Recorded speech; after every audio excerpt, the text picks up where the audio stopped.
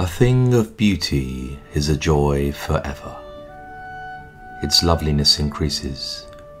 It will never pass into nothingness, but still will keep a bower quiet for us, and a sleep full of sweet dreams and health and quiet breathing.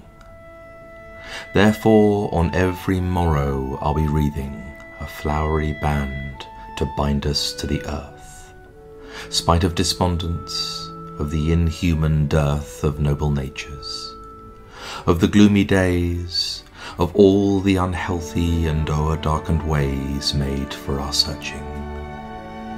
Yes, in spite of all, some shape of beauty moves away the pall from our dark spirits.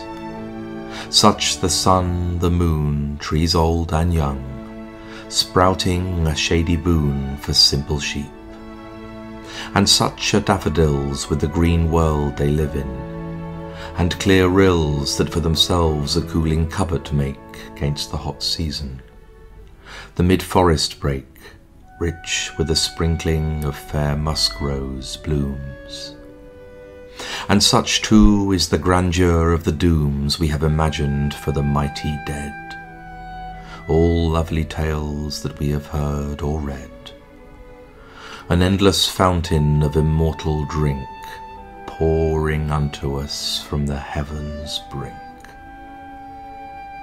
Nor do we merely feel these essences for one short hour.